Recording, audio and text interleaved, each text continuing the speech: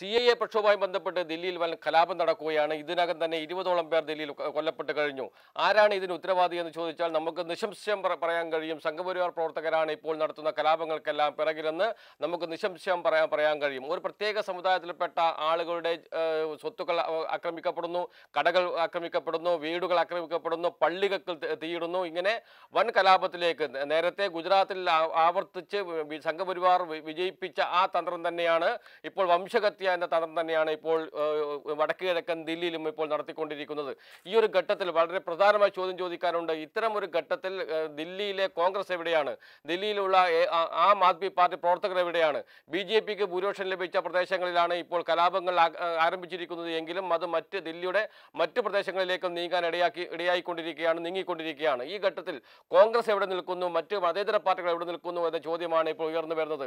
വളരെ ദൗർഭാഗ്യകരമെന്ന് പറയട്ടെ, കോൺഗ്രസ് പാർട്ടി ദില്ലിയിൽ മാത്രമല്ല ഇന്ത്യയിലെ ന്യൂനപക്ഷങ്ങളെ സംരക്ഷിക്കാൻ ഇന്ത്യയുടെ എല്ലാ ഭാഗത്തും ഒരുപോലെയുള്ള പാർട്ടി എന്ന നിലയിൽ വൻ പ്രചാരണം നടത്തിക്കൊണ്ടിരിക്കുന്ന കോൺഗ്രസ് പാർട്ടി ദില്ലിയിൽ ഈ കലാപം നേടുന്നതിന് വേണ്ടിയോ കലാപകാരികൾക്കെതിരെ ഒരു വിരൽ പോലും അനക്കുന്നില്ല എന്നത് വളരെ ദൗർഭാഗ്യകരമായ സംഭവമായി മാറിയിരിക്കുന്നു. മാത്രമല്ല, കഴിഞ്ഞ ദിവസം AAP പ്രവർത്തകർ, AAPയുടെ മുഖ്യമന്ത്രി കെജ്രിവാളും അതുപോലെ തന്നെ ഉപമുഖ്യമന്ത്രിയും രാജ്ഘട്ടിൽ ഉപവാസം അനുഷ്ഠിക്കുകയും ചെറിയ തോതിലെങ്കിലും ഇത്തരം ഒരു കലാപം ഇനിയും പടരരുത് എന്ന രൂപത്തിൽ ചെറിയ തോതിലെങ്കിലും വിരലനക്കാൻ തയ്യാറാകുകയും ചെയ്തിട്ടുണ്ട്. എന്നാൽ കോൺഗ്രസ് പാർട്ടി ഇതുവരെയും യാതൊരു തരത്തിലുള്ള നീക്കവും ഇതുമായി ബന്ധപ്പെട്ട് നടത്തിയിട്ടില്ല എന്നാണ് നമുക്ക് വാർത്തകളിൽ നിന്ന് മനസ്സിലാക്കാൻ കഴിയുന്നത്. കോൺഗ്രസ് പാർട്ടി മുന്നിട്ടിറങ്ങുകയും കോൺഗ്രസ് സജീവമായി ഇറങ്ങുകയും ചെയ്താൽ ഒരു പരിധിവരെയെങ്കിലും ഈ കലാപത്തെ തടയാൻ കഴിയുമായിരുന്നു എന്ന് ഗുജറാത്ത് അനുഭവത്തിൽ നിന്ന് നമുക്ക് മനസ്സിലാക്കാൻ കഴിയും. പക്ഷേ അത്തരം ഒരു നീക്കങ്ങൾ ഒരു ഭാഗത്ത് പോലും ഉണ്ടാകുന്നില്ല എന്നതാണ് ഏറ്റവും ദൗർഭാഗ്യകരമായ അവസ്ഥ.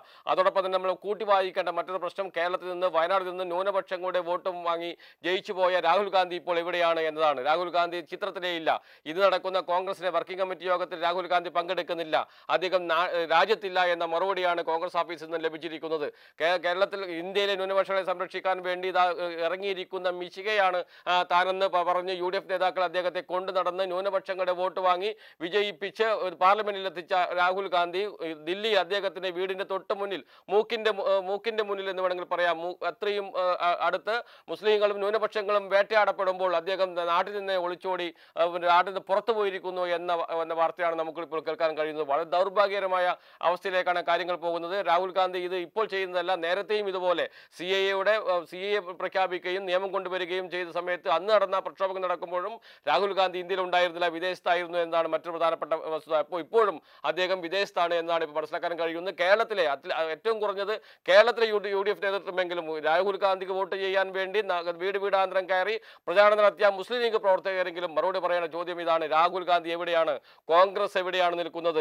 ഒന്നുമില്ലെങ്കിൽ CPIM എന്ന രാഷ്ട്രീയ പാർട്ടിയുടെ പോളിറ്റ് ബ്യൂറോ അംഗം ഇന്ന് ആശുപത്രികൾ സന്ദർശിക്കുകയും ആ ആശുപത്രിയിൽ കഴിയുന്നവർക്ക് ആശ്വാസം എത്തിക്കുകയും ചെയ്യുന്ന പ്രവർത്തനങ്ങൾ ഇന്ന് ദില്ലിയിൽ CPIM പോലെയുള്ള ഇടതുപക്ഷ പാർട്ടി പ്രവർത്തകരും രക്ഷാപ്രവർത്തകരും നടത്തിക്കൊണ്ടിരിക്കുന്ന ഘട്ടത്തിലാണ് കോൺഗ്രസിന്റെയും രാഹുൽ ഗാന്ധിയുടെയും അഭാവം ഏറെ ശ്രദ്ധിക്കപ്പെടുകയും ചർച്ച ചെയ്യപ്പെടുകയും ചെയ്യുന്നത്. സ്വാഭാവികമായും കേരളത്തിലെ UDF നേതൃത്വമെങ്കിലും കേരളത്തിലെ മുസ്ലിം ലീഗ് നേതാക്കളെങ്കിലും ഇതിന് മറുപടി പറയണം, എവിടെയാണ് രാഹുൽ ഗാന്ധി എന്ന്. ഇപ്പോൾ ഏറ്റവും ഒടുവിൽ കിട്ടിയ വാർത്തയനുസരിച്ച് PK കുഞ്ഞാലിക്കുട്ടി, മുസ്ലിം ലീഗിന്റെ അഖിലേന്ത്യാ ജനറൽ സെക്രട്ടറി PK കുഞ്ഞാലിക്കുട്ടി പറഞ്ഞിരിക്കുന്നത് ഞങ്ങൾ ദില്ലി സന്ദർശിക്കുമെന്നാണ്. ദില്ലിയല്ല സന്ദർശിക്കേണ്ടത് രാഹുൽ ഗാന്ധിയുടെ വീടാണ്, സന്ദർശിക്കേണ്ടത് സോണിയാഗാന്ധിയുടെ വീടാണ്. ഇവരുടെ വീട്ടിൽ പോയി അടിച്ചമർത്തപ്പെടുന്ന കൊലക്കത്തിക്കിരയാകുന്ന വേട്ടയാടപ്പെടുന്ന ന്യൂനപക്ഷങ്ങളെ സംരക്ഷിക്കാൻ രംഗത്തിറങ്ങണമെന്ന് പറയേണ്ടത് അവരോടാണ്. അവരെ കൂട്ടിയാണ് രംഗത്തിറങ്ങേണ്ടത്. അത്തരം പ്രവർത്തനങ്ങൾക്കാണ് മുസ്ലിം ലീഗും അതോടൊപ്പം കോൺഗ്രസും തയ്യാറാക്കേണ്ടത് എന്നാണ് വളരെ പ്രധാനപ്പെട്ട പ്രശ്നം. രാഹുൽ ഗാന്ധി എവിടെയെന്ന ചോദ്യം ഇപ്പോഴും ഇന്ത്യയിലും അതോടൊപ്പം തന്നെ കേരളത്തിലും വയനാട്ടിലും മുഴങ്ങിക്കൊണ്ടിരിക്കുകയാണ്. വയനാട്ടിലെ ഓരോ വീടുകളിലും ന്യൂനപക്ഷ സമുദായത്തിൽപ്പെട്ട ഓരോരുടെയും വീടുകളിലും ചോദ്യം ഇതാണ്: രാഹുൽ ഗാന്ധി എവിടെയാണ്? ന്യൂനപക്ഷങ്ങളുടെ വോട്ട് വാങ്ങി വിജയിച്ച് ദില്ലിയിലേക്ക് പോയ രാഹുൽ ഗാന്ധി ദില്ലിയിൽ ന്യൂനപക്ഷങ്ങൾക്കെതിരെ ഇത്രയും വലിയ ആക്രമണം നടക്കുമ്പോൾ അത് തിരിഞ്ഞു നോക്കാൻ പോലും തയ്യാറാകുന്നില്ല എന്നത് വളരെ ദൗർഭാഗ്യകരമായ സംഭവമായി മാറിയിരിക്കുകയാണ്.